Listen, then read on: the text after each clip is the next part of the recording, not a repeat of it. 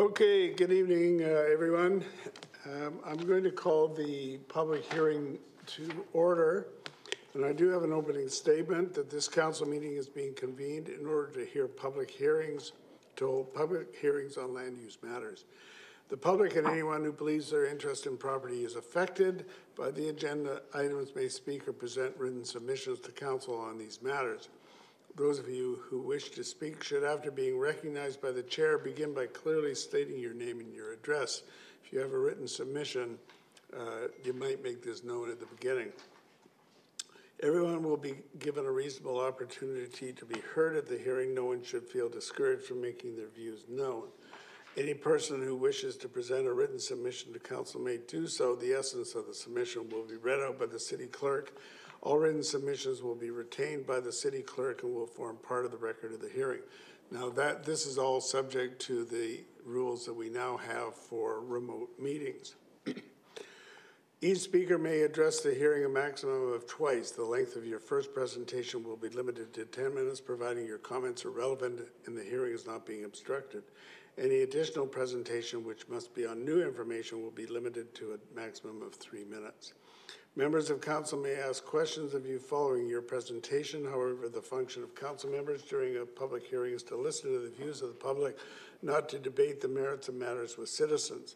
Any debate by members of council will occur at the subsequent vote. So the order of proceedings for each item normally will be as follows. First of all, the city clerk will briefly describe the matter under consideration. Then the applicant or their agent will be invited to make a brief presentation of up to 10 minutes. Then the city clerk will identify any written submissions received. Oral submissions from the public will then be heard, and any further written submissions will be received and the hearing will be closed and matters may be considered. So please observe these rules. And if you have any concerns with the manner in which the hearing is conducted, direct your comments to the chair. Now, before we get going on the first item, you should have all received an email regarding item number 2, which is the Farming First strategy. And the basic situation is that there needs to be some amendments to the bylaws, which were not included in the first, second, and third reading. So my suggestion is that number 2, which is the Farming First strategy, be tabled to the next public hearing, which would be on April 19th here in the council chambers. And that would be done in order that proper notification and the proper procedures can be followed for this important strategy. So if you agree with me, may I have that motion? Moved and seconded. Any discussion on that? All right. Councillor Steeves.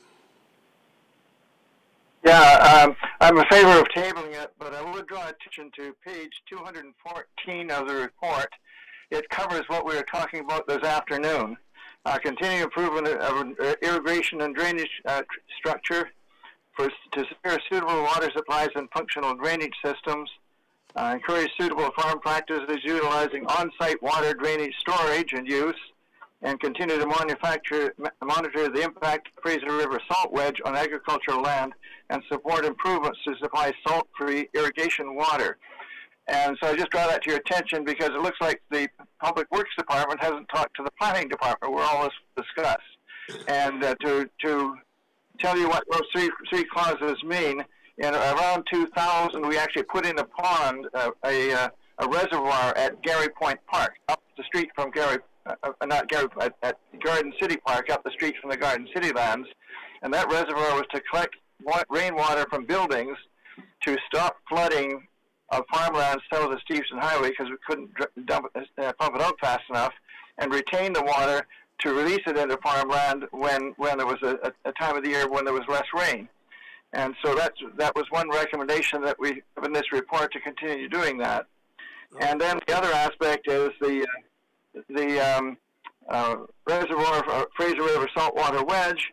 If you recall, in 2012, and that's probably when we had a report on it when this workshop was done that I was mentioning earlier, we were looking at the idea if the bridge went across when Christy Clark suggested a bridge, that we would get the province to build a canal across from north to south, so we bring the fresh water from the north to the south. So it's all in this report. I don't know what background they've got and where the original reports are, but that's what that all says.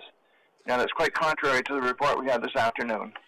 All right, so we'll ask staff to take a look at that as well. So I'll call the question on the tabling motion. All those in favor? Any opposed to that? Okay, so that's carried. Now, again, just before we get into number one, Councillor Liu, you said you were having difficulty hearing. Is it okay now? I re-signed it. I'm back. I'm good. Thank you. Okay, okay, Mr. Clerk, item number one. Thank you, Your Worship. Item number one is official community plan bylaw 7100 and 9000, amendment bylaw 10154. The location of this application is 5300 number 3 Road. The applicant is Van Prop Investments Limited, Incorporated, number 270547. The purpose of the application is to guide future multi-phased redevelopment of the property.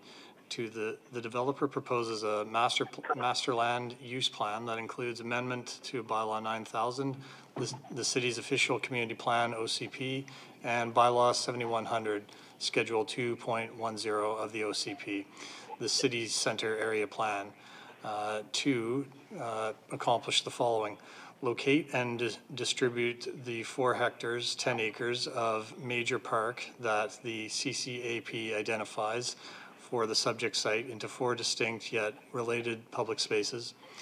Also to reorganize on-site density and building heights while maintaining the density permitted by the approved CCAP, and make minor related amendments to the CCAP. First reading of this application and the related bylaws took place on February 8th, 2021. All right.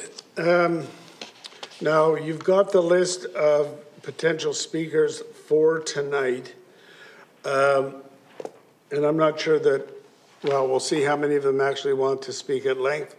But we do have the applicant from Van Prop, Kim McInnes, is here. Mr.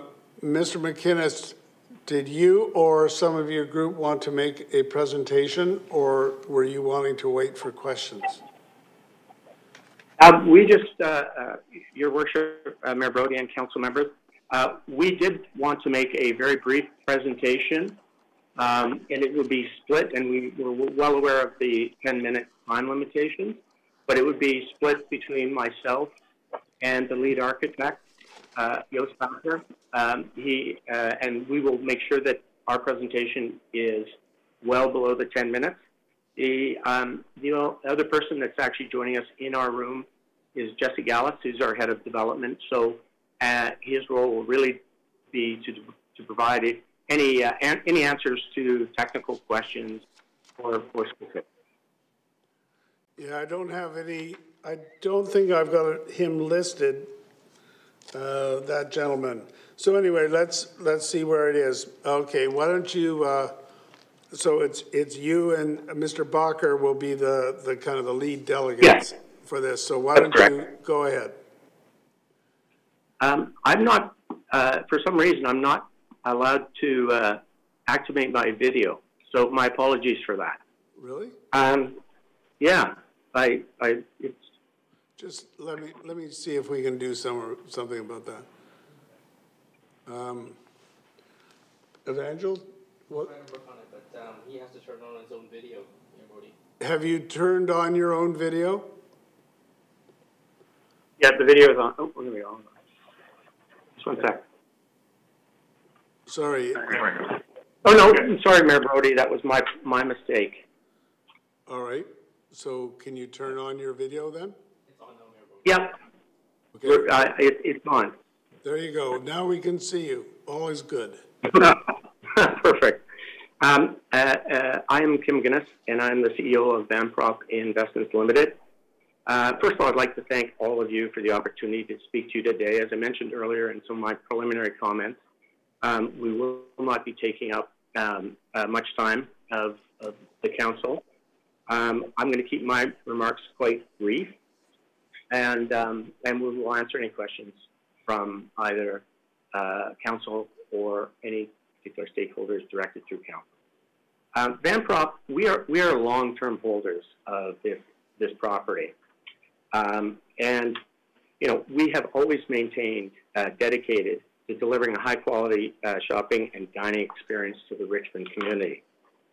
When the project is fully built out, Van Prop will have a significant ownership in the project going forward, which I think is a really important point. We have been very committed to the community.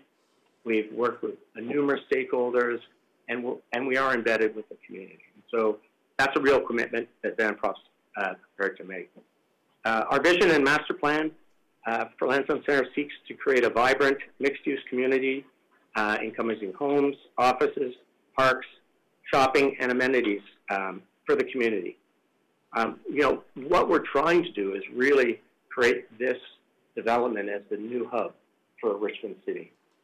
And we also acknowledge that in order for our vision to successfully be implemented and utilized by the community, our plan has to be developed to reflect the community's priorities, and we know that. So based on years of dialogue with the community members and discussions with various groups within the community members and stakeholders, and consultations and engaging local community groups, we have had very strong and positive and constructive input into what we're trying to do.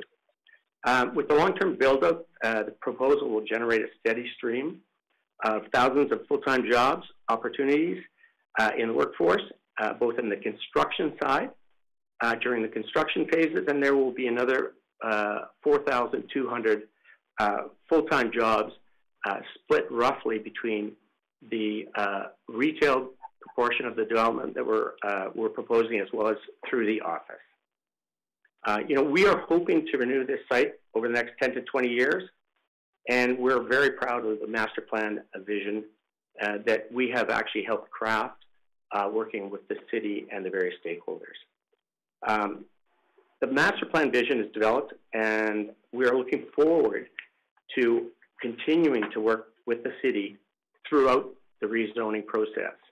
As the city staff reports, tonight we are just proposing an official plan amendment and a city center area plan amendment, and subject to council's approval of the proposed master plan, Van Prop will still be required to submit individual zoning and development applications for each phase of the development. Van Prop has been a very strong community supporter. We have been a very strong support of local community organizations, and we've been in the community a long time. And our goal is to continue to be in the community and to support the community.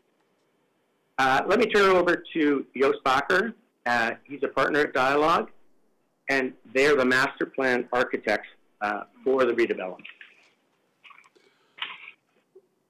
Okay, Mr. Bakker. Good evening, Mayor Brody and members of council, and I'm pleased to be here before you. Again, I'm Joost Bakker, a partner in Dialogue and leading the master planning and urban design for the Lansdowne Centre. I, as some of you know, have a long history with the City of Richmond, including being the architect of City Hall and the urban designer for the Richmond Oval.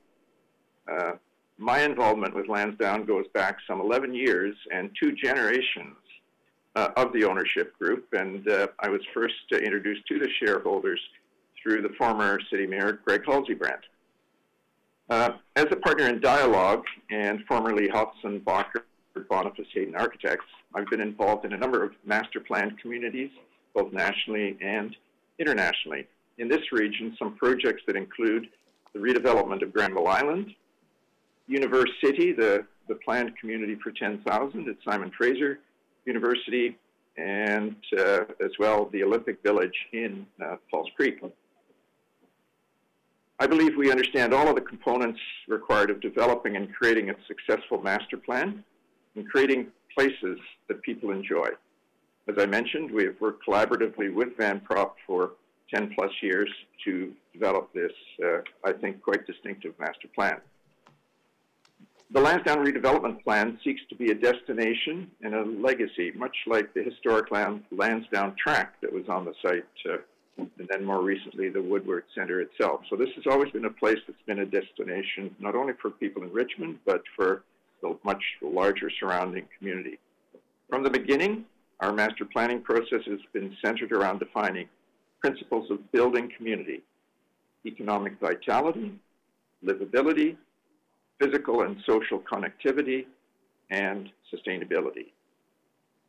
We believe the Lansdowne Center Plan strikes a great balance between providing housing, much needed housing, and commercial density that will benefit the community, and a suite of public amenities and open spaces that will bring people together and foster development of a complete community.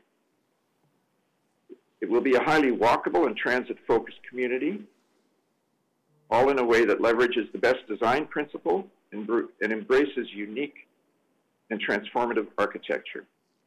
We see it as becoming a new heart in downtown Richmond. Thank you very much.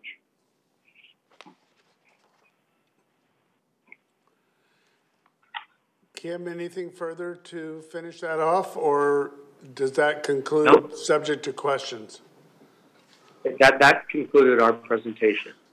Okay. Subject to questions. All right, thank you both.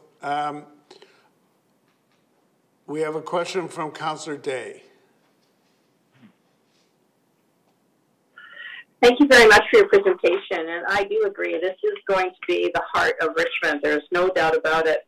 I'm referring to page 11 of the report, page 16 for council.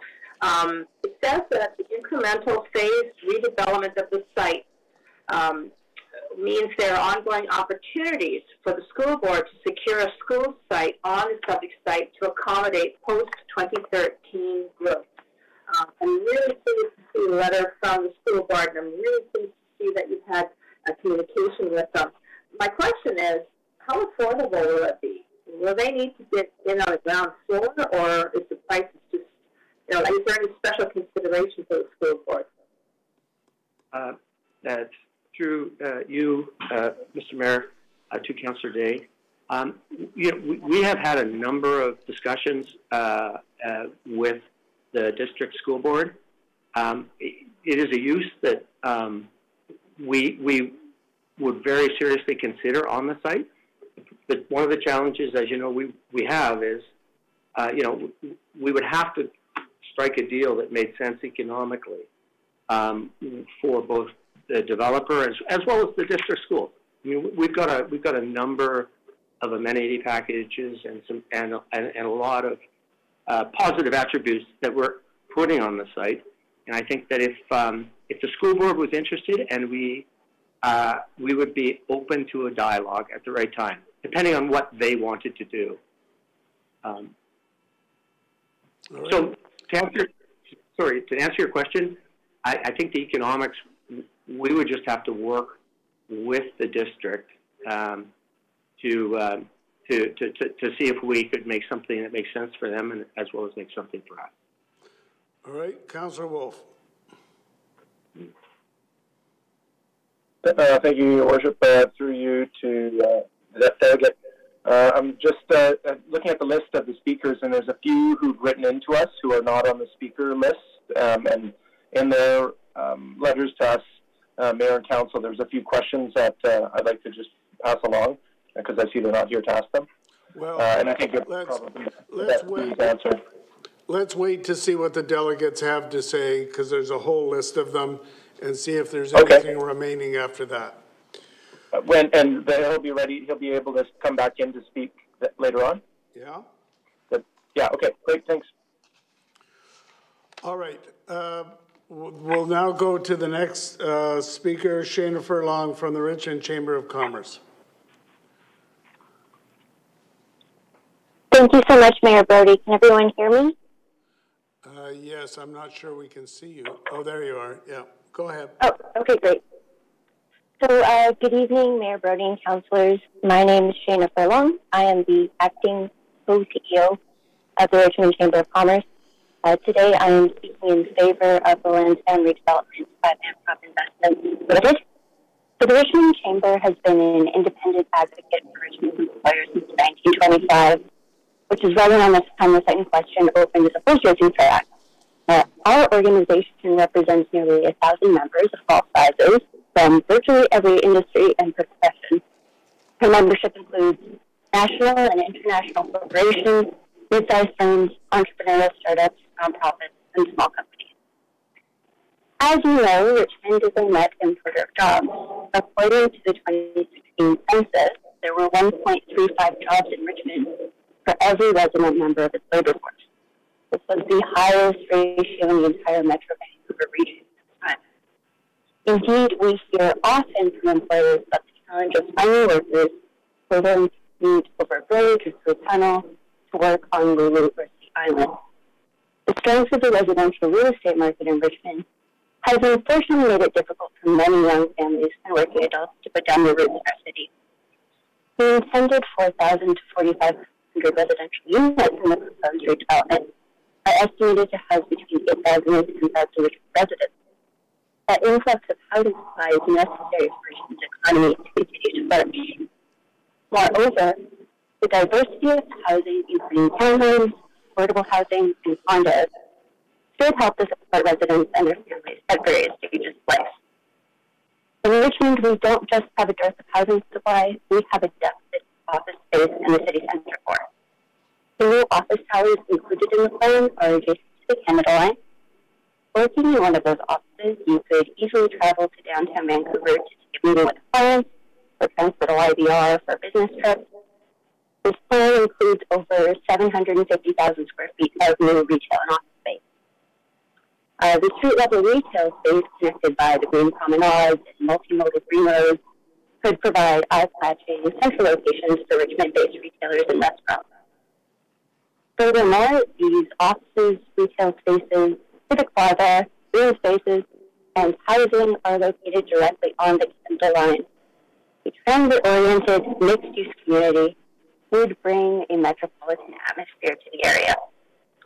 To conclude, the proposed phase redevelopment at Lansdowne Centre seems to be a modern solution for Central Richmond. There is a terrific opportunity to create a cohesive and diverse community on the 50-acre site. As I mentioned, many of the elements of this plan address key needs expressed by the business community. This concludes my remarks. Thank you so much for your time and attention. All right, thank you. We'll now go to Ella Huang from the Richmond Center for Disability. Ella? Oh, hello.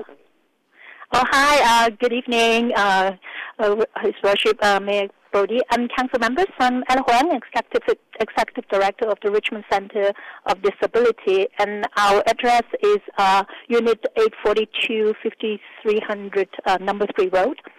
And since 2019 January, RCD has been a tenant of Vanprops within the Lansdowne Center.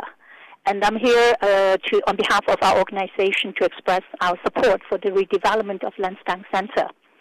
As both a service provider for people living in our community with a disability, as well as a current tenant of Lansdowne Center, I feel that I'm in a good position to say that Vanprop has done an excellent job to engage people with disabilities and the RCD in the development of their master land use plan in a meaningful way. In my view, this engagement has resulted in a land use plan that will create a truly inclusive environment in line with the RCD's values and vision for Richmond's future. We look forward to continuing our engagement on this project moving forward. The Master Land Use Plan presented today has several features that I believe will be most beneficial for those in our network and community. Firstly, the plan has been designed so that majority of the residential and community uses are located within 5 minutes of Lansdowne Station. This hugely improves accessibility to the site and helps remove barriers for those with mobility challenges. Further to this, I understand the overall street and pedestrian network has been designed to accommodate those with accessibility challenges by incorporating large sidewalks and enhanced street crossings to ensure safety and ease of connectivity. Finally, I'd like to also commend Vanprop and the city for integrating a new city park within the plan that will include provisions for flexible programming. This open space will be extremely beneficial to RCD and our network for recreational use, as well as a space to host some of the educational programs as a continuation of the ongoing support from Venprop to build an inclusive society. Overall, the RCD believes this is a great project for the city's future, one that will benefit many in our community, and not just those living with disabilities and mobility challenges. I look forward to seeing this project approved tonight to move forward on phase 1 of the redevelopment. And thank you for your time. Thank you, Ella. Thank you for presenting. We'll now go to Mario Gonzaga. He's not online. He is not online. Then we'll go to Robert Brown.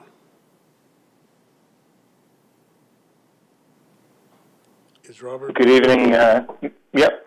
Good evening, Mayor and Council. Robert Brown's my name. I'm with Catalyst Community Development Society. My home address is 4478 James Street in Vancouver.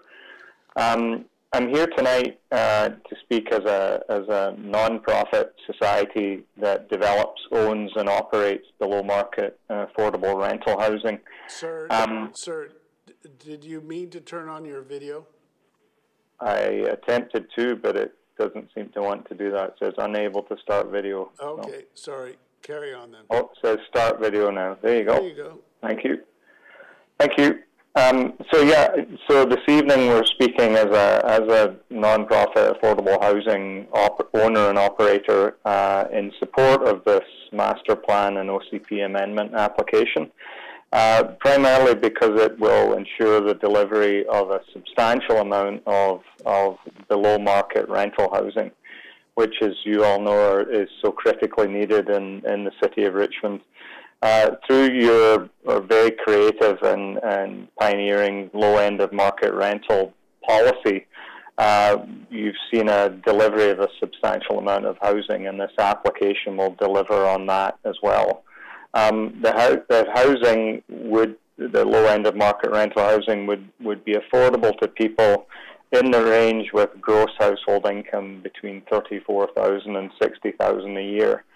As a frame of reference, full-time minimum wage annual income is around just under $32,000. So this housing would support people on very moderate incomes. We speak from experience in that we own and operate 31 rental homes that were built through the low end of market rental housing program. We purchased them at a reduced rate from Intracorp at River Park Place next to the Oval, and we have owned and operated that housing for the last year. As context, those homes are between 1 bedroom and 3 bedroom. They house seniors, they house families, they house single people, couples, and through a partnership with Richmond Society for Community Living, we also house people with developmental disabilities.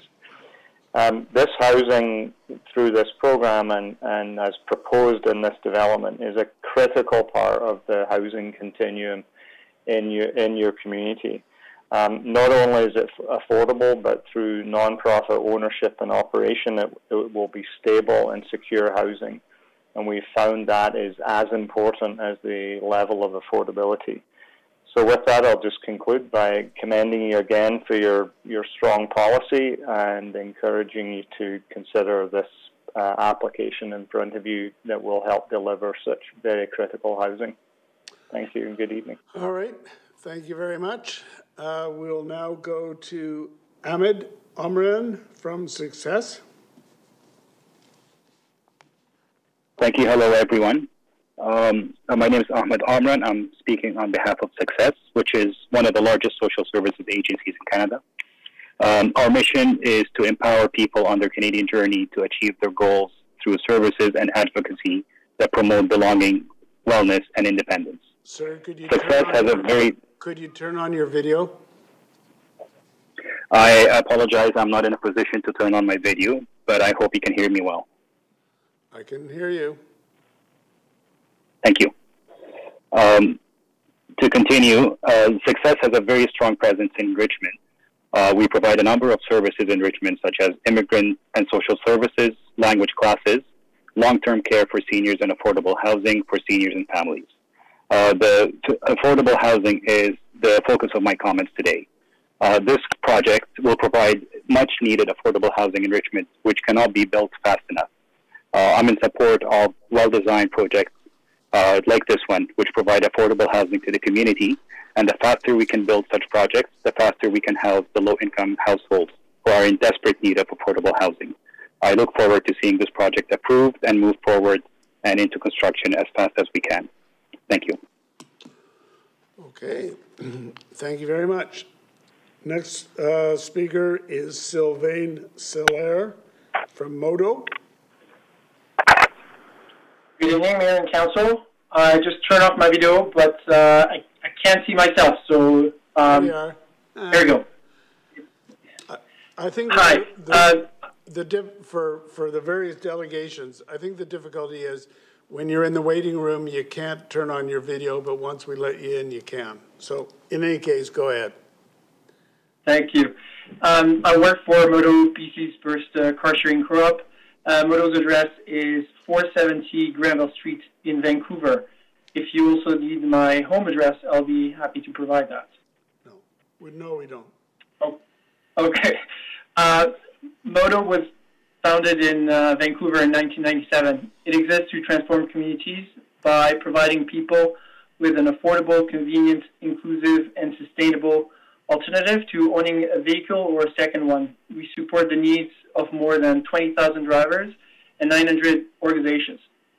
On behalf of Modo, I would like to express our support for the OCP amendment and related master plan. Modo provided the applicant with a high-level assessment of the demand for round-trip car sharing services, which could emerge from the community envisioned by the applicant. We believe that several aspects of the project provide the applicant and the city with an opportunity to move away from a car-centric form of urbanism, and instead focus on public transit, active transportation supported by shared mobility services like car sharing. All transportation experts agree the future of urban transportation is shared, electric, and autonomous. Autonomous is still a little ways away, but shared and electric is already here, and this development, if approved, will help its future residents and the nearby community better embrace the future of transportation, transitioning away from the two-car household norm, which is just not sustainable as our region continues to grow. New development projects must be built for the way people will live and move for the next 50 years, not the last. We believe that this project has a chance to do that. And for all the reasons that I mentioned, Modo encourages members of council to approve the OCP amendment. Thank you very much. Thank you, sir. We'll now go to Rebecca Swaim from TWU. And just so the speakers know what's coming, after Ms. Swaim will be Judy Yang, then Stephen DeRush, and then Janice Saison, just so you know. All right, Ms. Swaim. Good evening. Can you hear me? Yes, we can. Yes, great. Good evening, Mayor Brody and Council. I am pleased to present remarks as the Executive Director of Trinity Western University here in Richmond, and am also a resident of Richmond, and as one who lives, works, and plays in the city, have since moving here in 2012 seen the importance that Lansdowne plays as a key community gathering space, and believe that continuing as a commercial destination in the heart of Richmond is important, but the continued use of the space for engagement in this flourishing community is equally significant. And when Trinity Western University was looking to launch a new urban center, it was evident that Richmond provided a unique combination that would be attractive to university students. Since opening our doors at our Minneru location in 2015, TW Richmond has experienced tremendous growth, so much so that we outgrew our original space within 4 years, and the old Future Shop space in Lansdowne Mall provided a short-term solution to this problem. Opening in January of 2020, the acquisition of critically needed space at Lansdowne Mall enabled us to respond to this market demand. And today, close to 1,000 of our undergraduates and masters call TW Richmond their academic home. So we are committed to building our presence in Richmond and serving the needs to local and international learners for decades to come. And looking ahead to the next 50 to 100 years, we wish to bring additional high-quality programs. And as we have had conversations to see how we can grow in a sustainable way in the city of Richmond, we are encouraged by our initial conversations with VAMPROP, looking at the implications of the loss of our current mall space while we imagine a future place alongside or within this new development.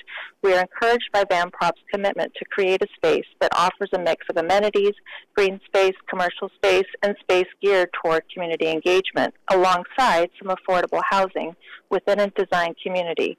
It's a very attractive combination to the university audience and would be ideal for Trinity Western University's larger campus in Richmond. Pre-pandemic, the VAMPROP team met with a focus group of our current students, and the feedback from these students on the Lansdowne redevelopment plan was overwhelmingly positive, with keen interest in the types of housing being proposed. So there are a few other sites in the urban center of Richmond that could offer a growing university such as ours this potential blend of strategically placed classrooms, entry-level housing, and world-class community gathering space. So we appreciate the value that the City of Richmond places on education and trust that the committee will take the needs of institutions of higher education and their university-age students into consideration as you assess the merit of mixed-space developments such as the one proposed. So in conclusion, Trinity Western University hopes the Council will move forward with the Lansdowne Master Land Use Plan, believing it will further the vision of the City of Richmond in becoming the most appealing, livable, and well-managed community in Canada. Thank you. All right, thank you very much. We'll now go to Judy Yang. Good evening, Mayor and Council. My name is Judy Yang. I'm speaking as a resident whose benefit will be significantly affected by the rezoning plan. I'd like to raise my three concerns regarding the land use. In reading the rezoning file, I noticed that on the eastern portion of the site, which is adjacent Quantalan Street, the proposed building heights are maximum 25 meters, and the building's layout is parallel to Quantalan Street. This plan will blind almost all the sunlight of my building, the three existing buildings adjacent Quantalan Street. So I strongly recommend the applicant, the VAMPROP, cut the residential building's height down to maximum 15 meters. And also, I suggest lay the buildings vertical to Quantalan Street and leave more sunlight exposure to the existing buildings. Secondly, I strongly suggest maintaining all the trees alongside Quantalan Street to keep the landscape for the benefit of community residents. Thirdly, please know that at present, there are no sidewalks on Elder Bridge Way at Quantalan Street for residents walking from Quantalan Street to Number 3 Road. So I highly suggest paper sidewalk during the construction period, which enable people to walk to Canada Line and Number 3 Road easily. Taking these comments into consideration before development permit review process will be much appreciated. Thank you for your attention. All right, thank you, ma'am. Thank you for your submission. The next speaker will be Stephen DeRoche from Hub Cycling. Actually, thank you, Mayor Brody and Council. Thank you for hearing me. This evening, I'm going to speak as a resident, a private, proud resident of Richmond. I spoke at the February meeting of the Planning Committee on behalf of Hub, as I garnered input from the members of Richmond, and we were all supportive of the plan at that time. But tonight, I'm speaking just as a private citizen. I've been here, well, first I'll start with my address. I live in the St. Albans community, just a couple of minutes from City Hall in the, at 8611 General Currie. I've been here for 30 years. I actually moved here because of the topography of Richmond and the fact that I love cycling. So I'm going to talk just briefly in support of this proposal. Today I actually cycled to Lansdowne to sit there and envision the future. Just to give you an idea, it's a whole 6 minutes away from City Hall on a bicycle. So there you go. So far this year, I've cycled, just for background, 800 kilometers, 95% of that in Richmond. I think I've only left Richmond once on my bicycle. I do most of my kilometers, if not all, just doing chores like going to Linus Lane, going shopping at PriceSmart downtown, going up to Superstore, etc. So 800 kilometers in less than 2.5 months. That's pretty good. I'm impressed, actually. I wish more Richmond residents could recognize how easy it is to get around on a bicycle here. The infrastructure is pretty good. It's improving. It's looking better every day. I was the first cyclist to cycle the brand new River Parkway there just after the gates went down. I just happened to be in the neighborhood accidentally. Gave all the construction workers a thumbs up and got a resounding thumbs up back from the workers. So that made me kind of happy. That's a beautiful road for cycling. The master plan that is proposed by VanProp, I've studied it. I've looked at all the cycling infrastructure proposals they've got in there, and very happy to see everything from the separated laneway or bike paths, just like on River Parkway, that they're proposing for the new Cooney extension going up there, and also the 2-lane bike path on what is that now, Lansdowne Road, going from the Canada Line station over to Kwantlen College and beyond. Most supportive of that. I see exciting and positive design considerations that are in their plan.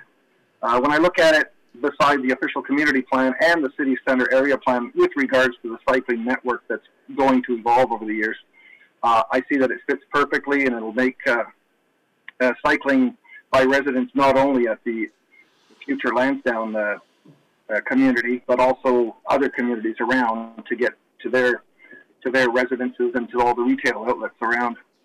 I looked at the pathways, the greenways, all the roadways, and how all these residents, the 8,000, 10,000 residents, might want to get to the Canada Line. Beautiful pathways for cyclists and pedestrians alike. What else we got here? The linear park, I know it's a phased development, so it's going to be years and years, so we'll keep an eye on the proposals as they arise in the decades to come. I'm excited by the future of this neighborhood, this upcoming neighborhood. It's large, it's design focused, emphasizes multimodal safety of the pedestrians and the cyclists. I think it'll go a long way helping Richmond reduce its carbon footprint by making it more amenable to active transportation. I believe as a utilitarian cyclist, meaning doing shopping, doing chores like that, I want to see more and more people in Richmond do that, and I see nothing but positivity coming out of the master plan that VanProp is proposing.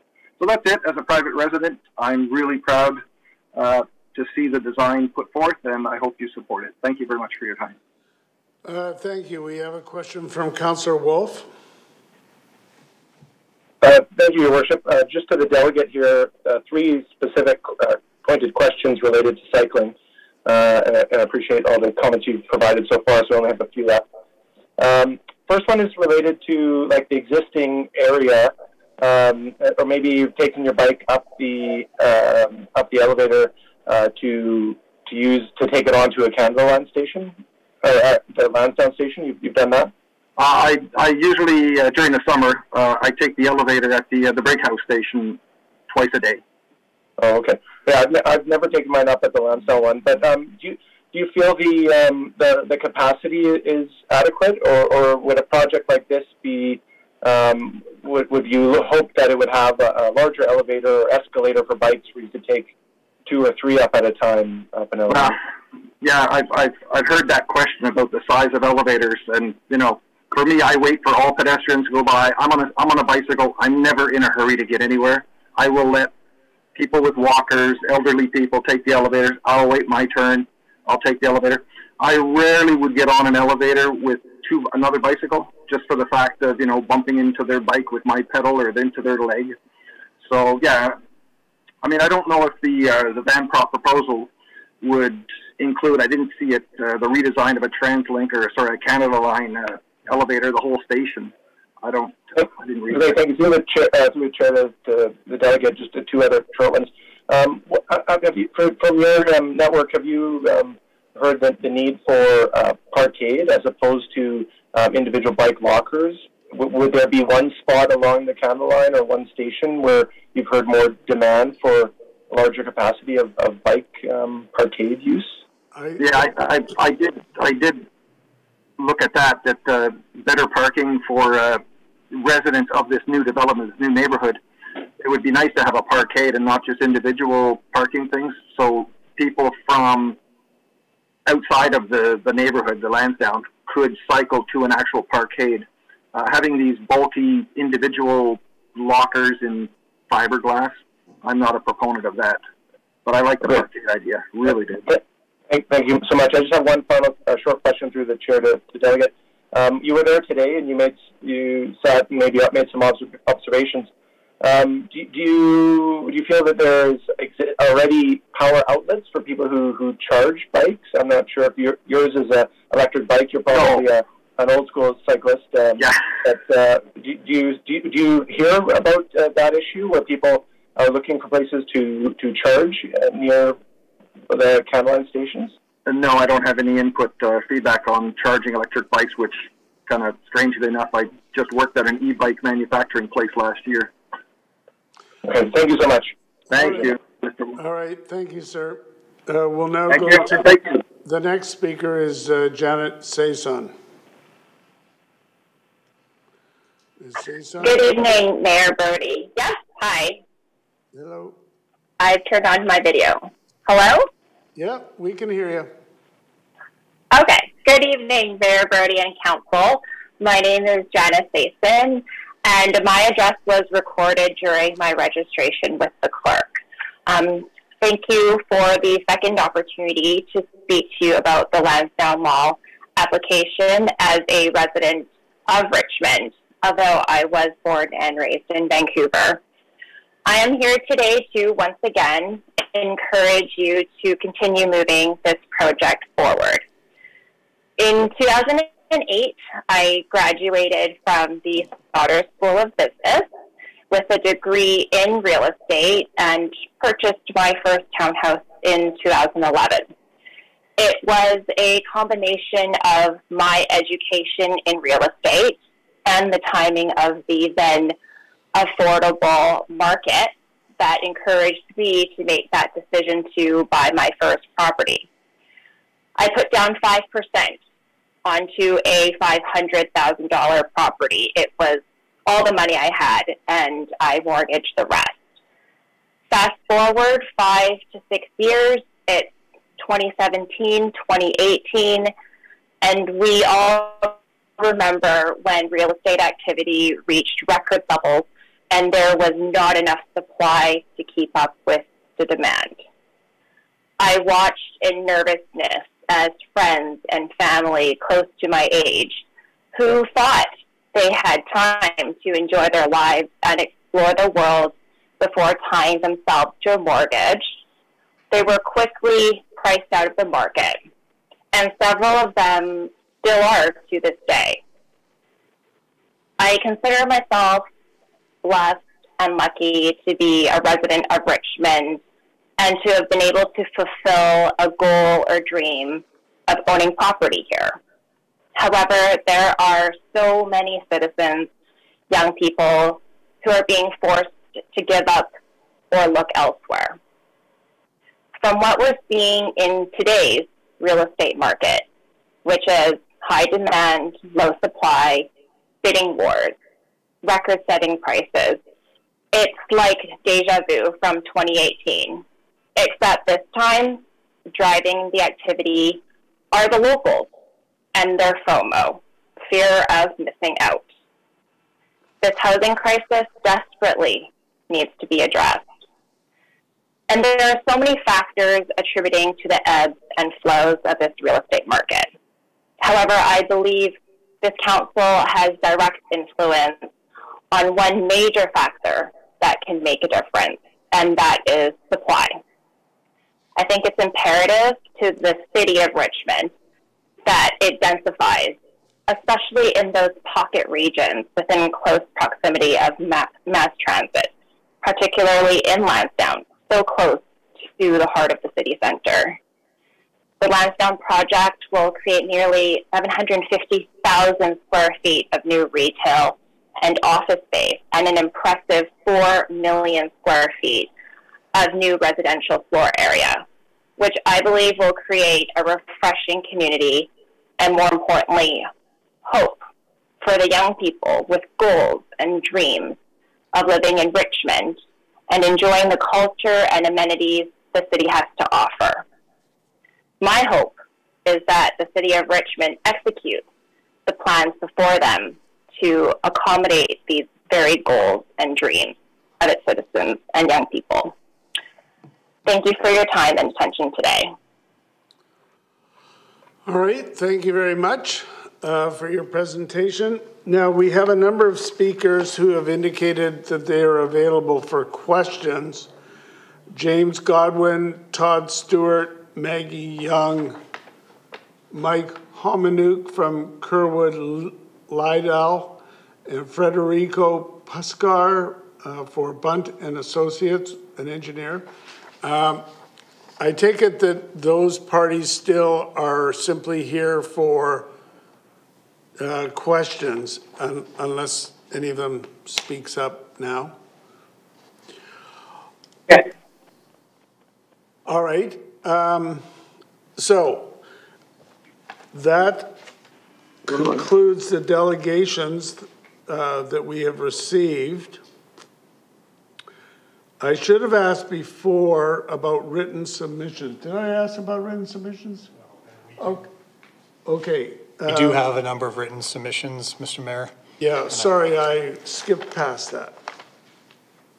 So, written submissions. Yeah, I'll list the written submissions. We have 10 items of support in written form, and I'll read them out. The first one is a letter of support from Bruce Guan, who's a student at Trinity Western University. We have a letter of support from Ed Gavsey, Richmond resident. A letter of support from Marg Yu with LD, the Lansdowne Exercise Group. Another letter of support from Monica Yip with the Lansdowne Morning Exercise Group. A letter of support from Cameron Fleming with HealthLink Medical Equipment. Letter of support from Steve Kim with the Lansdowne Morning Exercise Group. A letter of support from Ray Ma with, he was a community member. Letter of support from George Pope, community member. Letter of support from Crystal Zhang, property manager with TNT Supermarket. Letter of support from Susan Thong, Lansdowne Morning Exercise Group. We have 2 letters of concern with regard to the project. The first one is from Judy Young, who spoke earlier, community member, and also from Evan Dunphy, community member.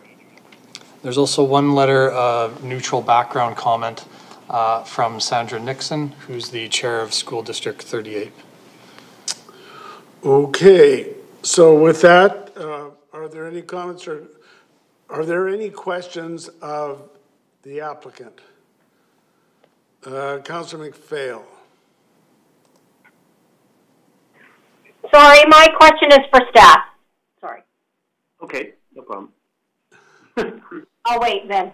Okay, Councillor Wolf. Great, thank you very much, Your Worship.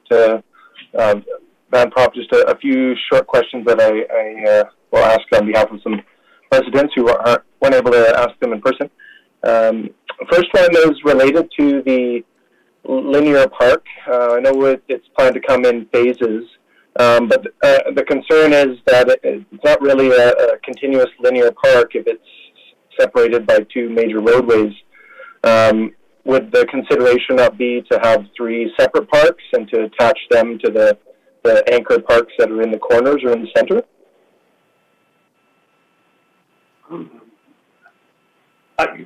Michael, that may, or Councillor Wolf, that may be a staff question, or are you asking if we could practically, if we could do it, subject to the staff and the bylaws that are in place. Just a minute. Why don't we ask Wayne Craig to weigh in on that one? Yeah. Through your worship to Councillor Wolf, in terms of the Lansdowne Linear Park, it is an important non-vehicular mode of transport within the city center area plan. It is intended to link the waterfront near the Olympic Oval to the Garden City lands. While the space is separated by the two roads that would be intervening that linear park, through detailed design at the servicing agreement stage, subject to future redevelopment, we will ensure that those crossings are designed in a way to facilitate ease of pedestrian, bicycle use across them. Thank you for comments on both ends there. I'm just not familiar of any park, linear park even at that matter, where it's actually separated by that large of a road. I know there's some laneways that cut some. Yeah, anyhow. My next question through the chair to the delegate is related to the, sorry, I've done that one already. The scale of the north-south extension of the Hazel Bridge and Cooney, and then the east-west road. So the scale of those roadways mimic high use of traffic, kind of the status quo. There's been some comments today about cycle-friendly topography in Richmond and the access to Campbell for pedestrians. Would it not be suitable to increase even further? I know this is just the initial master plan. We don't have all the phases, which will have more detail. But still, there's many who are concerned that this is building the same old style of large roads to bring in the cars. Everyone has one or more cars per person, that kind of thing. So can you speak to that? Wayne Craig, let's have you weigh in. Through your worship, I'll actually refer that question to Fred Lynn and Lloyd Bede, our Director of Transportation, to discuss the road design, what we have done to encourage alternative modes of transit, etc. To your worship, it's Fred Lynn from Transportation here. Go ahead. Thank you, your worship. With respect to comments about design of the roadways, the city does take a balanced approach in our road design.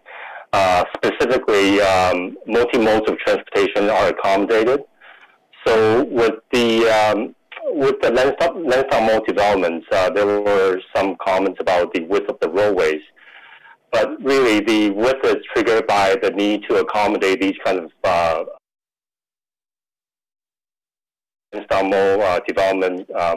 Roads will be designed to accommodate for cyclists, for pedestrians, and also for those walkways to and from the Canada Line station. And as echoed by the one of the delegates from HUB, it is our view that the roads to this development are adequate in terms of accommodating different modes of transportation, not just for driving.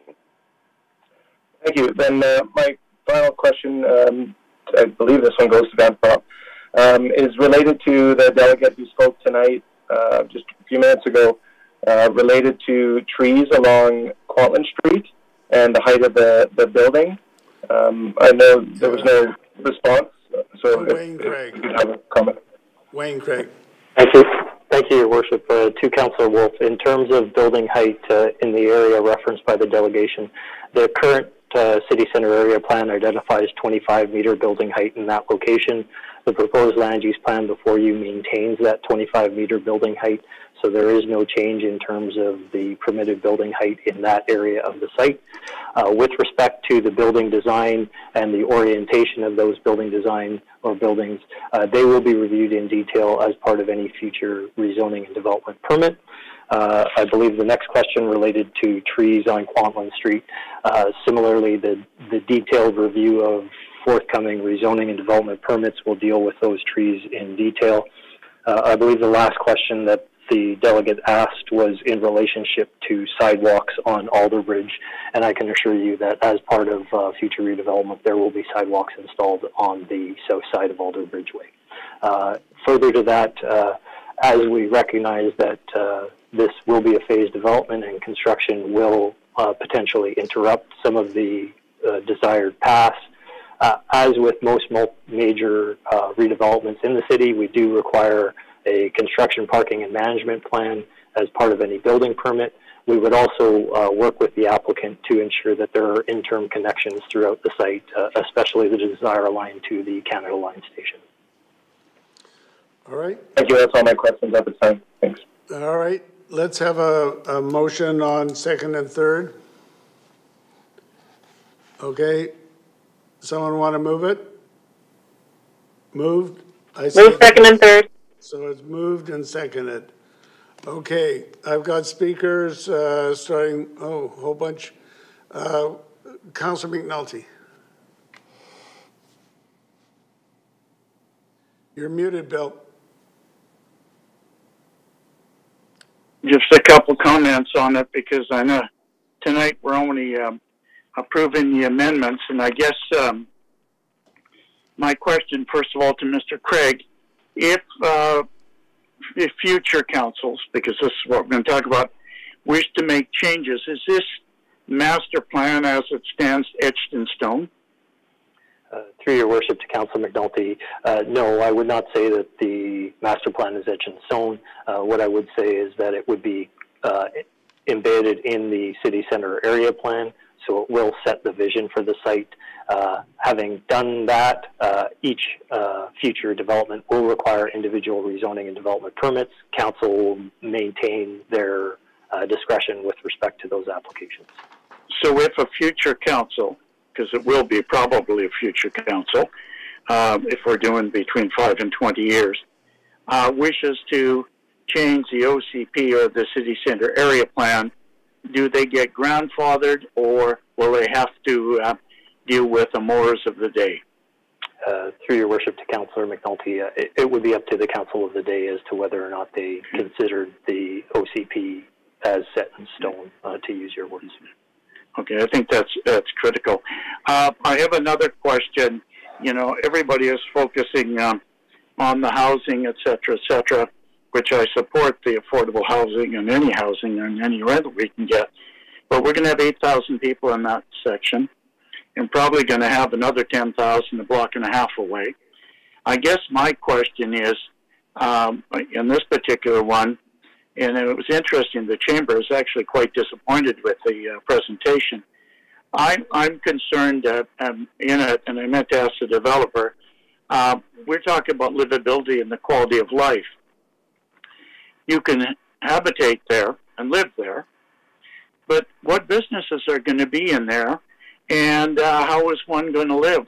Because we've got Lansdowne now as a destination point and a shopping mall. What is there's no vision within this plan, and maybe it's coming down the road, for food, for medication, for doctors' offices, for livability of what people will do and need in the downtown core, because they're not going to be able to jump in their car and drive down 3 Road, because we can't do it now. So where does that sit in this particular plan? And then we're going to have offices as well. So just kind of curious to see where it is to highlight it, because I think it should be highlighted at this time.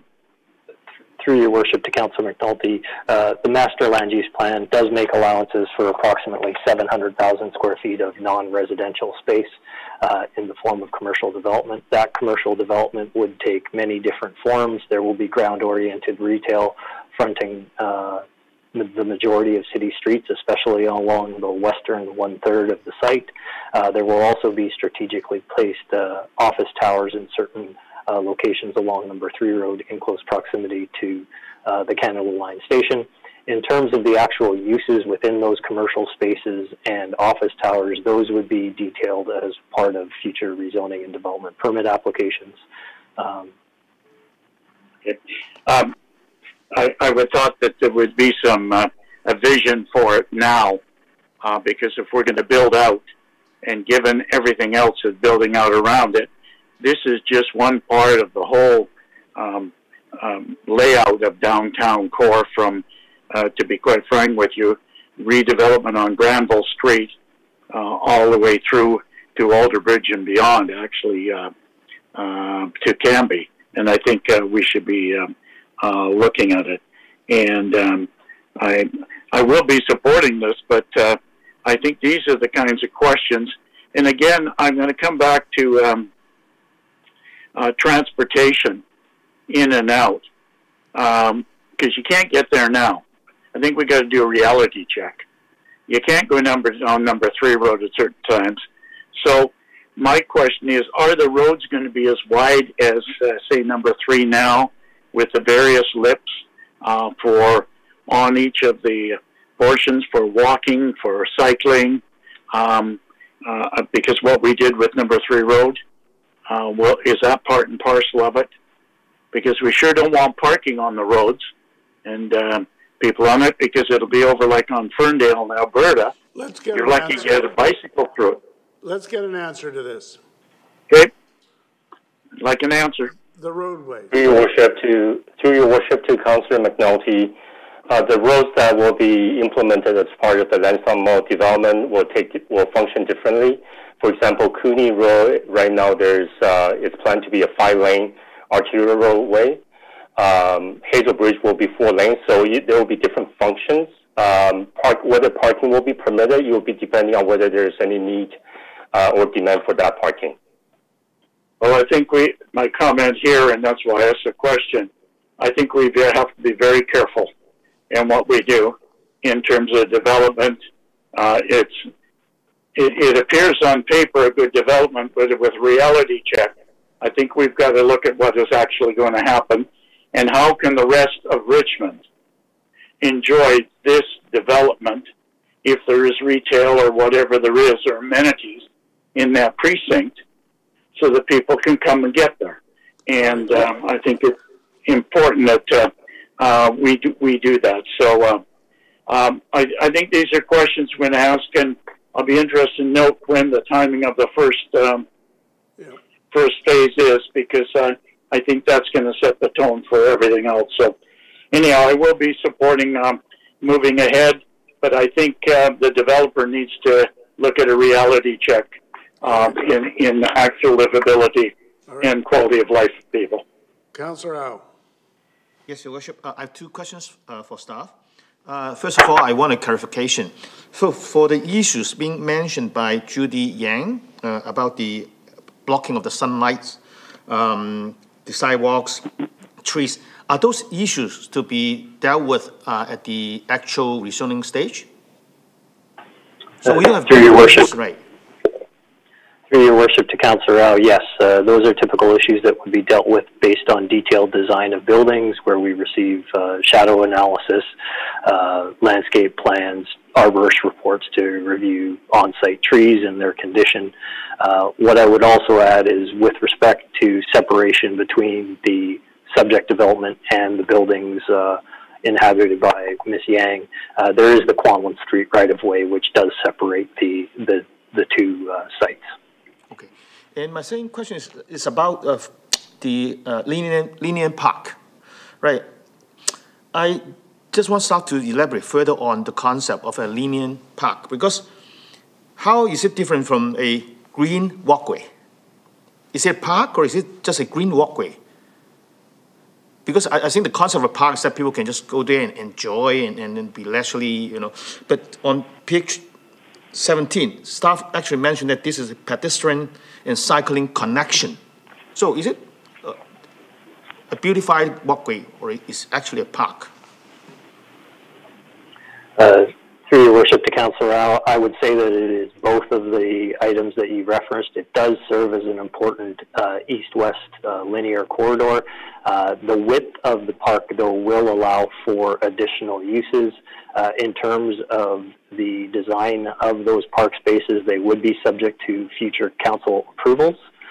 In terms of a general description of what may be possible within those areas, I would refer that question to our park staff on the call. I believe we have Todd Gross and Jason Shan. Yeah, Your worship to go ahead. Your Your Worship, to Councillor Au, this is Jason Chan, Manager in Parks Planning, Design and Construction. To answer that question, yes, similar to Mr. Gregg's response, the linear park will serve like an active transportation corridor through the east-west direction. When you think about what's included in there, you need to look no further to the greenway, the railway greenway, which is a multimodal, various mode of transportation and activity can happen along there. But at the same time, this is a different location than that.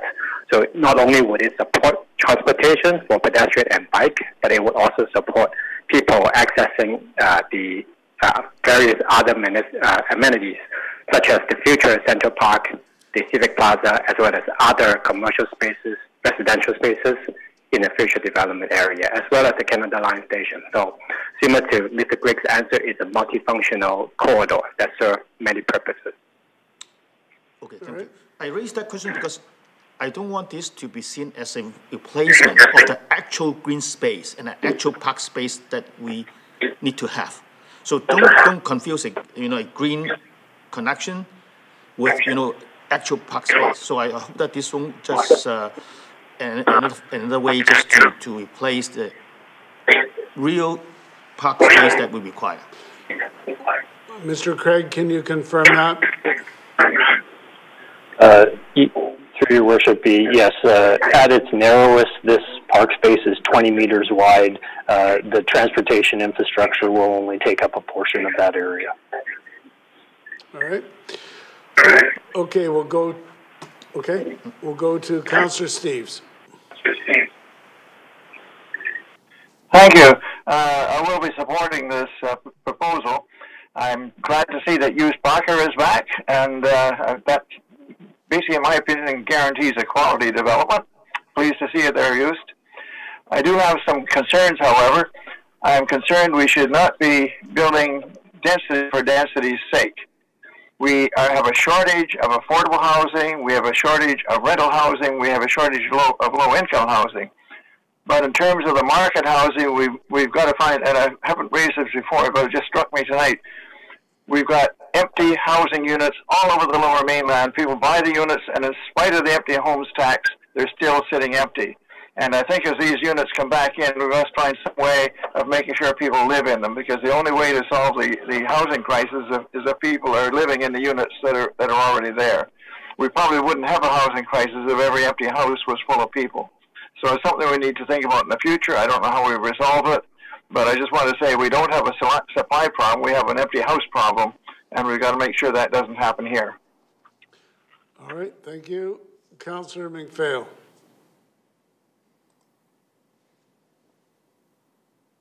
Thank you, Your Worship. I will be supporting the proposal on the floor.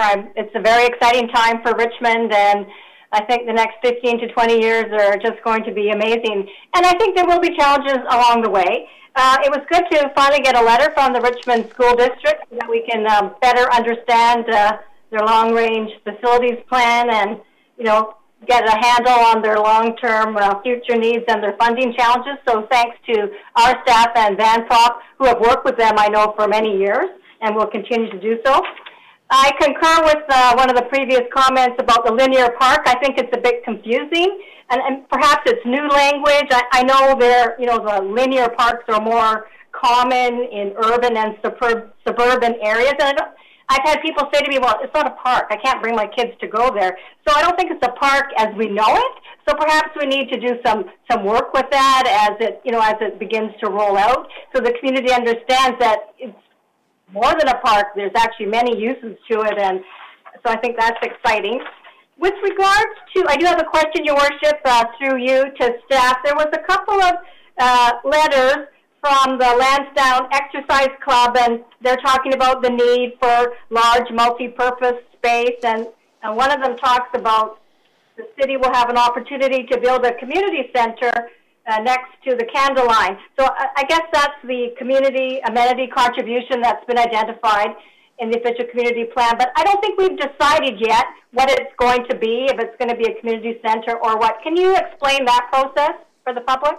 Yes, through the chair, or through your worship, to Councillor McPhail, you are correct. The city has the potential through future rezoning applications to secure approximately 53,000 square feet of city-owned amenity space in the development. A decision has not been made by council as to whether a facility will be constructed, and if so, what type of facility use would be within that building. That will be the subject of a future report and council decision. I would add that we have responded to those emails and clarified to those individuals that a community center is not part of this proposal, and any decision regarding a future city-owned amenity space will be subject to a future council decision. Oh, that's great. Thank you. Because we also have had a lot of other ideas put forward, so it's good that you've communicated to them already. Great. Thank you very much. That's all for me. Thank you. Councillor Wolf. Thank you, Your Worship. I just have a few brief comments to make. I don't think I have any more questions for staff, but thanks for being available. I think, actually, maybe I could just get one clarification from staff. So I think there's a number of referrals that are outstanding, and if I could just make sure I got the right ones on the list here. So private, or trees on private property. I know we did the public one, but the private one, that was one. The CEAP, the Community Emissions Energy Plan. The percentage of low market rental and affordable housing and the rates. Are all of those still to come? Through your worship to Councillor Wolf, yes, I believe that is correct. Those referrals are outstanding. In addition to the affordable housing referral, there is also a referral on market rental, which will come forward to council. This application would be subject to council policy of the day at time of rezoning. So any changes to affordable housing, market rental, etc., will be subject to future rezonings on this site. Terrific. I appreciate that. Thank you for clarifying what I thought was still coming. So just a very brief comment then. So I think from our presentations from the delegates today, even on and the ones that were written as well, the ones that were deemed to be for, I think they brought up a number of points that we could actually get more out of a project like this for more Richmond residents. We heard about the job rate being the highest in the region. We heard about the benefits to more market rentals and we need them now, and affordable housing and how we need them now. The move to have more car sharing, the need to increase housing supply, and more student rentals. So we heard it from the people who are in support of this project, a whole bunch of points. But I'm feeling that if we were to table this and wait for some of those outstanding referrals to come back, we could actually have a project that addresses a lot more of these concerns that were brought up. Albeit overall those comments were for, but I still see that there was a lot of value in there that's not being addressed by the project. Now I think we are all very fortunate to have Van Prop be this long-term landowner and has worked so well with groups like Richmond Center for Disability. But I think with the fact that the OCP for City, Official Community Plan, is dated back to 2012, we heard some comments today about the City Center Area Plan and how perhaps there's need to have that amended before a major scale project like this. I think it's just, we also have a development not too far north of this where there is a community center being phased into the project. So again, I feel if it's going to be something in the future, it's most important to put it in at the time of the master plan, and all those subsequent phases that will come later. It's just, if it's not in the official plan, I think that myself and a number of other community members are feeling that, well, if it's not in the first phase, maybe it'll be in the second, maybe it'll be in the seventh, and then, you know what, there's no more phases to approve. So I think we need to address a number of things first. So I'm gonna not be supporting it, although I support many aspects of it. I think it should be tabled and referred back, and that's why I didn't support it at the last reading for this item, because I think there's many members of the public who, although they could go to the Van Prop website and have community consultation that way. They didn't feel it was addressed by council's decisions. So I think more needs to be heard, and more of those referrals need to come back and be addressed by council first. So those are my comments. Thank you very much. Councillor Day. Thank you very much. So as I read the report, it says that on pH 8 that this new development would be subject to individual rezoning and development permit plan applications. So we're not done tonight. We are just opening the door to a multi-phased redevelopment master plan. It's not etched in stone. So I am going to support this because I feel that a lot of work has been done and it's going in the right direction. And when we get to the first application, as other councillors mentioned, we're going to know real quick how it's going to roll out.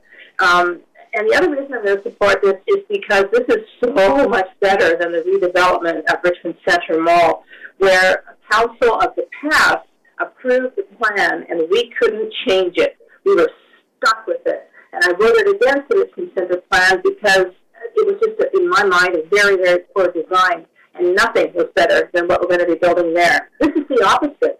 This is a master plan that includes everything from space for schools to parks to affordable housing. There's just nothing that isn't in this plan.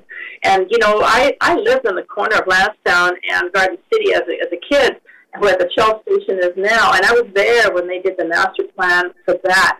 In fact, my father worked on that project, and that at the time was the most modern, most innovative mall ever. And now, after 50 years, it's finally become redundant and needs to be redeveloped.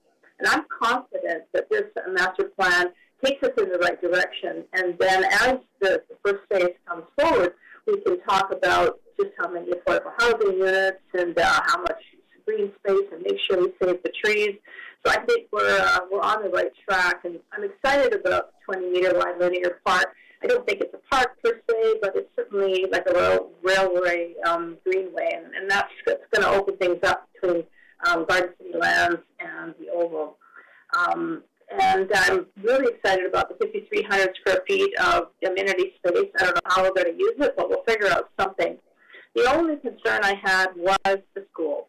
And I understand there have been 4 locations that have been made available to the school boards. Now it's up to them to decide whether they want a school. And I'm looking at the letter here from Sandra Nixon, who is the chair of the school board, and she said that the site would not be available for 12 to 15 years, which would align with the timing for a new elementary school in the area. So the communication between the school board, staff, and the developer is ongoing, and I hope that, and I encourage them to really work through that process and let's get something in the bag sooner rather than later, because if you wait too long, the prices are only going to go up. So I'm really impressed with the development team. I'm very impressed with the architect, and I think this is going to be the center of Richmond, and it's something that we can be proud of. And I look forward to seeing what future councils decide to do with this project. Thank you. Councillor Liu. Thank you. I too will be supporting this project. I think it's got a lot of interesting things, and I know it's got a lot of things that are going to happen and come to fruition as different policies come forward and council makes different changes on things like affordable housing, low rentals, and those kind of things. I do like the concept of the 20-meter wide linear park. I think it provides public green space for people that's accessible at grade.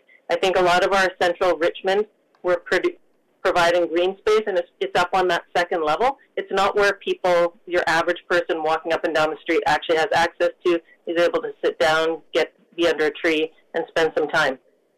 No, it's not a destination park. A linear park's not a destination park, but it's public, accessible green space that is owned by the city. It's not something that someone can put a fence around or put a hedge up and separate you from. So I think that's a positive thing that we're going to have. I think what's important here, too, is that we have a variety of housing, affordable housing, rental housing, and owned housing, condos for people. We need to have diversity in our neighborhoods of different people living together, creating a community together, all different kids going to school together, and from different backgrounds and different socioeconomic spaces, and people who are just in different points in their life, being able to live together and be together. And so what we do need to do is maybe we need to add some density to neighborhoods outside the city center to have some more rentals available to families so they can go to some of the other schools, so that we're not just cramming only renters into one school. I think we need a variety of people. Just like we've tried to do with our affordable housing, make sure that we sometimes scatter it throughout a building so that people are, you know, able to be together. This is what we want. We want a community that's being built of a variety of people. I also want this applicant to be able to move forward. While there's always questions, there's always different policies that we could come forward with. We can sit here doing paralysis and have paralysis by analysis forever. The applicant needs to be able to move forward, and they need to be able to get some actual shovels in the ground at some point. And that's not going to happen until they actually even get their first application in, which they can't do until this happens. So everything takes time. We're still years away from seeing a new building happening here. And so I think we've got to let them move forward on this. And I think staff's worked really hard to create those green spaces, and then also to make sure that we've got road access to move goods and people to the development area, and then a good plan to have people to move within the development area with all the biking infrastructure, the multi-use paths, and those kind of things. And I think with the opening of the new River Parkway, we're seeing a lot of traffic getting diverted off 3 Road. There's access now to some of those different companies that are on 3 Road, and people are actually able to just zip up there, go up the backside, and not get into the tangle on 3 Road. So you're seeing that plan coming to fruition, the Ring Road concept that is happening. So there's a lot of plans that have been in the works for a long time, and they're all coming to fruition. And I think this is a big master plan. Staff's worked really hard, and the applicants worked really hard on this. And I'm excited to watch it move forward and to see how it develops. Thank you. Okay, that finishes the speakers list. Then we'll call the question. All those in favor? Aye. Those opposed? Aye. It is carried with Councillor Wolf opposed. Brings us to number 3, Mr. Clerk. Thank you, Your Worship. Number 3 is Richmond Zoning Bylaw 8500, Amendment Bylaw 10234, RZ 20-95149. The location of this application is 9931/9951 Parsons Road. The applicant is Rick Bowl. The purpose of the rezoning is to rezone the subject property from the single detached RS1E zone to the single detached RS2D zone to permit development of 2 single-family lots with vehicle access from Parsons Road. First reading of this application was on February 8th, 2021. All right, I see that from the list that Rick Bowl, the applicant, is here, and it says you're available for questions. Is that accurate? Did you just wish to be available in that event? Yeah, I'm here. All right. Written submissions. There are none, Your Worship. All right. And there are no other applications. Move second and third. Okay. That's moved and seconded. We have a question from Councillor Wolf. Thank you, through the worship, to the applicant. A question directly to you. I don't know that if you have the report in front of you, but for those of us who do, page 273 might be a page kind of shows a map of what the plan is for the 2 buildings. So my question to you is, looking at the overhead view of the parcel, the back portion of the property, which to me on this map here, or this blueprint, looks like it's kind of a rectangle that was used for gardening or something, just behind where the buildings are supposed to go. So my questions are there plans to continually use that as a shared outdoor amenity space? And if not, is the soil deemed useful for the project on site somewhere? Or can it be repurposed to be the topsoil? It just looks like there was a good amount of agricultural activity happening behind the existing house. Let's ask Wayne Craig. Let's ask Wayne Craig to react to that first. Or Suzanne Smith? Through your worship to Councillor Wolf, I believe the structures or the outlines you're noting there are part of the tree protection zones identified for tree protection, not planting beds. I could be mistaken. Sorry, Chair, to staff. No, I know I just referred to that page because it kind of shows where the houses go up to, and not the square or the rectangle I was referring to is not shown on there. But if you look at a topographical map of the site, there's a large rectangular garden with rows of something growing in it. So that's what I was referring to. But there's no picture in the report to show that. Staff, can you so answer does the applicant that? Or we'll go to Mr. Bowl to talk about this. Through your worship, I would defer to the applicant for the details of the existing plan. Okay, Mr. Bowl. Yes, the soil back there, I don't think it's been taken care of in years, based on the condition of the home right now, or the duplex that's there right now. So we will, repurpose the topsoil if we can use it, but I haven't looked carefully into it. I haven't got a full report done on it, so that's as far as I know. All right, then just a comment, and it's not a question to staff then. So I did support this in the previous reading. One of the reasons for that is there's 3 trees that will be saved, and what's great about them is the trees won't last forever, but what will be protected is the soil underneath them for future growth of trees that actually have a place to put roots as opposed to into compact sand and stuff. So I support the project going ahead for the fact that there was the effort made to protect a maple, a cherry, and a hazelnut tree.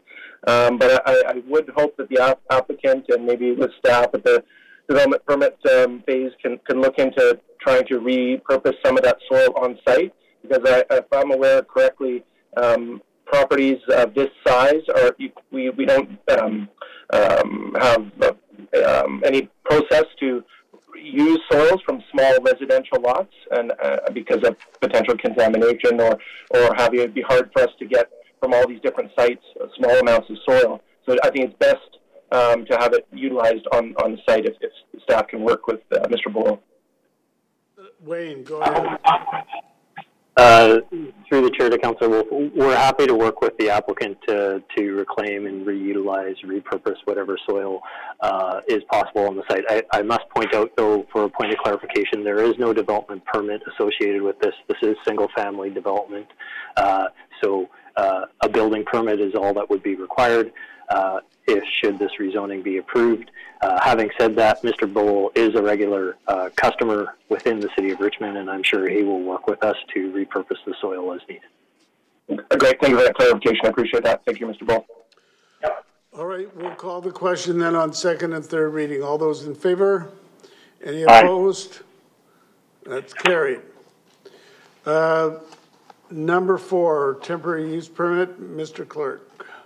Item number 4 is temporary use permit TU 20-918062.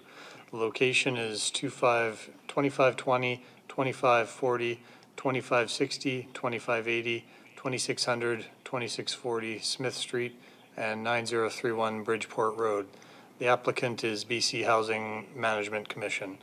The purpose of the permit is to issue a temporary use permit to allow congregate housing use, limited to the development of a 3-story supportive housing building with 40 studio units and vehicle access from Smith Street as a site-specific permitted use for 3 years from the date of issuance. All right, so the applicant is BC Housing Management, and I see that Vanessa Wong is here from BC Housing. Did you wish to make a presentation or just await questions? That's what it says on our list. You're just awaiting questions. That's right. We're just here available to answer any questions that come up. All right. Any written submissions? We have none, Your Worship. All right. Move the recommendation. Moved and seconded. Anyone's, let's see, Councillor Day. Thank you very much, Mayor Brody. We're sure in a different place now than we were the last time we had a modular housing application. I think that the success of the last one has really led the way for this one, going so smoothly. only really have one concern, and that is the proximity to the Canada line, to this development. It's so close, it's ridiculous. And I am worried that that will attract criminal activity. So I'd like to know from the speaker what security measures will be in place to ensure that not only the people in the modular housing are safe, but the neighborhood as well. Hi there, I can respond to that. Go ahead. Yes, I can respond to that. We will install fencing around the site. There's a combination of chain link fencing and cedar fencing that will surround the perimeter of the site. There will also be lighting installed on the building that will highlight areas of entry, and we will also have cameras monitoring all the exit and entry points to the building. The site plan has also been reviewed by the RCMP, and their comments have been included within our drawings. Okay, thank you very much. All right, let's call the question. All those in favor? Any opposed? It's carried. Brings us to number 5. Mr. Clerk. Thank you, Mr. Mayor. Number 5 is Richmond Zoning Bylaw 8500, Amendment Bylaw 10237, floor area exclusions for high-performance single-family and duplex housing. The location of this is citywide. Applicant is the City of Richmond. The purpose is for the City of Richmond to propose incentives to encourage new single-family and duplex houses to be constructed to the certified passive house standard and to the top levels of the BC Energy Step Code. High-performance houses help Richmond achieve citywide energy efficiency and greenhouse gas reduction targets while providing enhanced thermal comfort and healthy indoor air quality for occupants. First reading of this application was February 22nd, 2021. All right. I see Mr. Cooper is with us. Did you wish to make any remarks on this? We've been through it a couple times, I think. We're happy to answer questions, Your Worship. Move second and third. No. We're a little ahead of ourselves. Any written submissions? We have no written submissions, Mr. Mayor. All right, so now you can move second and third. Move second and third. Moved and seconded. Councillor Day. Thank you. I'm going to be supporting this because I think that we want to build high energy efficient houses. My only concern was that they're going to get a density bonus of 10%. And so I was happy to read on page PH 325 that staff has made it clear that if the conditions are not met for the construction, then the construction stops and removal of the extra 10% will be initiated. So I feel like this is not a risky situation where we're going to allow for these to be built, and with any luck at all the incentives will be there, and all of the repercussions if it isn't done the way it is promised to be done. So I will be supporting this. Thank you. Councillor Steeves. You're muted, Harold. I'll be supporting it, but I do have a question. I am concerned about adding extra density on the lots where these houses are going to be built. My concern is that we're encouraging bigger houses when we should be encouraging smaller ones. And I guess my question to staff is, for a long time we've said, when to get a change in the 702 process to get smaller houses, because I can see a density bonus on a small house, but I sure don't want to see any bigger houses to get a passive house, because they're mansions now. And I think basically we should be building, in terms of energy and affordability and everything else, houses we build today should be half the size of what we're building. So where are we at getting some sensible lot sizes?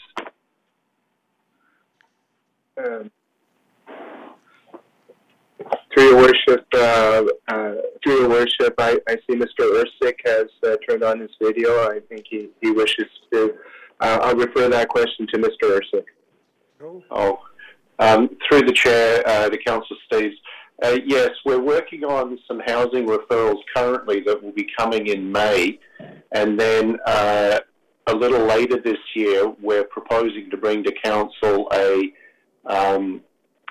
bigger housing research project that would form part of the first phase of an official community plan review and consultation with the community on revisions to the 702 policies, looking at smaller lots and smaller houses, would be a major component of that body of work. Thank you very much. Okay, we'll call the question then on second and third. All those in favor? Any opposed? Aye. Any opposed? That's carried. Then adoption. Move adoption. Moved and seconded. All those in favor? Any opposed? Aye. That is carried. And adoption. Move adoption, the amendment bylaw. Okay, that's moved and seconded. Discussion. All those in favor? Any opposed? That is carried. And Move adjournment. That does it. We are now